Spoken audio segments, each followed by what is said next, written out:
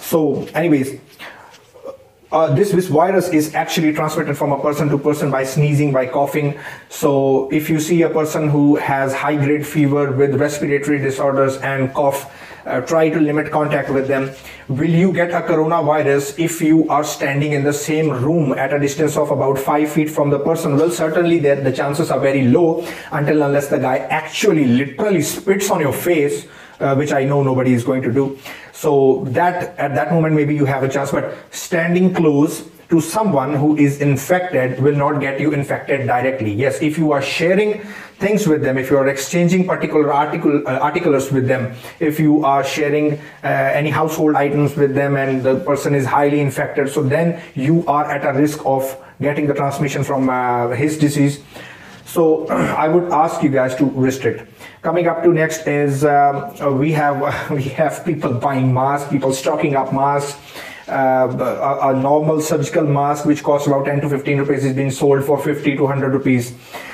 A lot of misinformation about masks is that it might help protect against the virus. The truth is, it is not going to protect you from any virus. The particular size of COVID-19 virus is too small to be filtered out by any sort of mask, even if it is N95 or N96, whatever, or a normal surgical mask. So do you need a mask? Maybe, maybe not. It is all a matter of personal hygiene. The second recommendation that WHO has done is to not touch your nose, your mouth, or your eyes frequently. So if you are in an open environment and if there is an outbreak in your city or whatever, if you are wearing a glasses for eye protection and if you are wearing a mask and even if you are wearing a glove or so, you will restrict the contact with your eyes and nose and mouth again and again if you are wearing a mask. So that is a positive note. But if you think wearing a mask and wearing glasses is enough and it won't affect you, the virus won't affect you, well, it is totally false. So it doesn't work like that. Keeping the person in isolation, that is the best way. Home isolation, quarantine, that is the best way. So even if you are, if you think that you have some symptoms, so I suggest you go and get tested. The government of India is doing primary and secondary level testing out of their own pocket. They are not going to charge you of anything. Whatever hospital or district civil hospital is helping you out in this outbreak, go to them, get yourself tested and see for the results. It's all paid by the government. You don't have to pay for it. Next is what about the shortage of supplies? So with the closure of educational institutes, malls, restaurants and all sort of things, see, I would suggest you don't dine out, don't use much of this Zomato or Swiggy or any other food delivery services, because I suggest you prepare your own food. That is the best way to keep yourself safe and not get infected. But anyhow, even if you see some symptoms, mild symptoms, you have to restrict your travel. You have to keep yourself in isolation and don't interact with unnecessarily with other people. So one thing I want to add is, which actually disturbed me a lot, and when initially in this video I talked about that I didn't expect this virus to come to India in such a short time and cause an outbreak, was because I expected Chinese government to take strict measures, and they did a great job.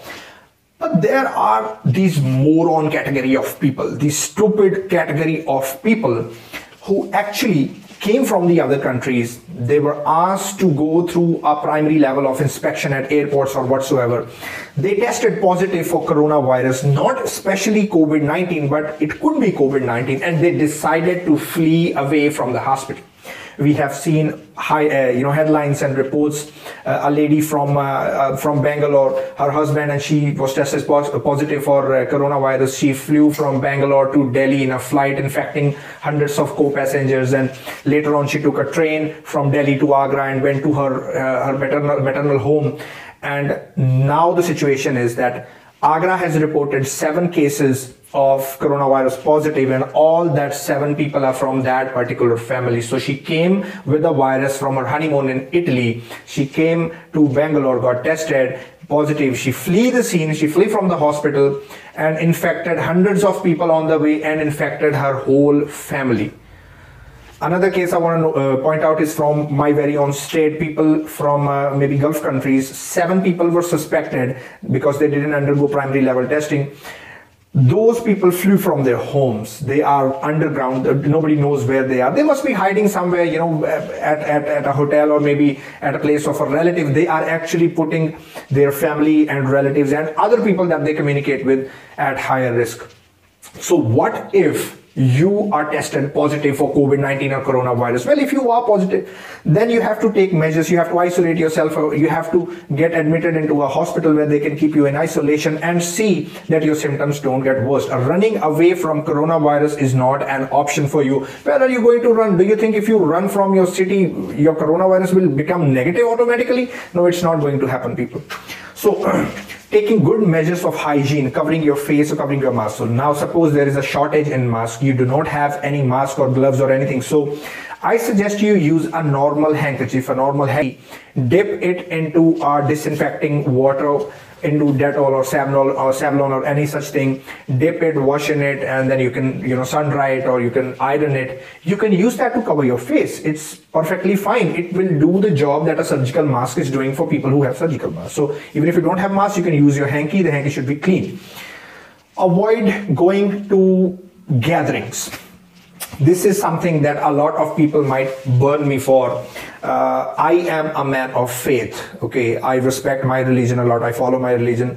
I respect everybody practicing any faith.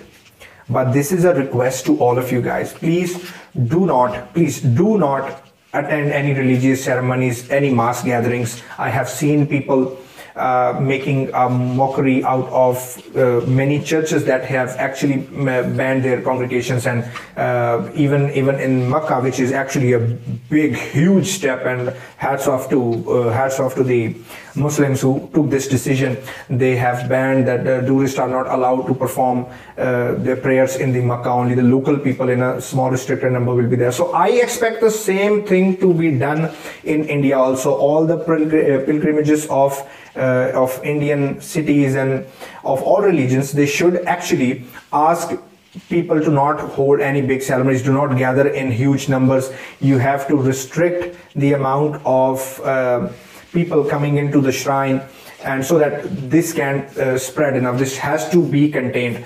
A lot of bigotry and foolishness is being going on by so-called religious people that, you know, chant of this mantra and it will help you, or get a dip in this holy water, or drink anything, cow urine, or drink this holy water and it will help you. Nothing such will help you. Don't make a fool out of yourselves. I respect every religion. I am a man of faith, but this is sheer foolishness. So please do not fall for this.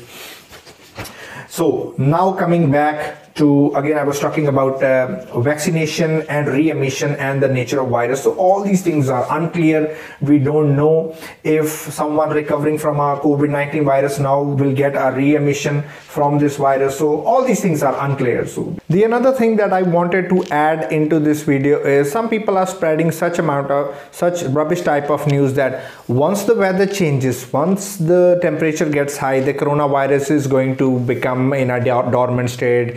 It is going to get killed by sun rays and so and so. See, coronavirus is from the family of common cold virus and the family of SARS and MERS virus. A very simple question to analyze this myth: do you get cold in summers? The answer is yes. In the past, I have experienced symptoms of cold and flu and fever in summers. So if a common cold virus is not being killed by high temperatures, then how can you expect a COVID-19 virus to be deactivated certainly with this high heat temperature? So it is totally false. The summers are not going to protect us from the COVID-19. We can't say anything about it. But the thing is, now coming to the field where I practice is, when it comes to diet and nutrition, how can you increase your chances of not getting infected, and even if you are infected, how to get the best results with minimum amount of damage? So we have to see that the coronavirus is actually not infecting kids a lot. That is a good thing. School going age kids, they are not being infected that much. Young people are not being infected that much. People who are being infected are especially people who are 40-45 years of plus age. But it doesn't mean it can't affect anybody. It can affect anybody.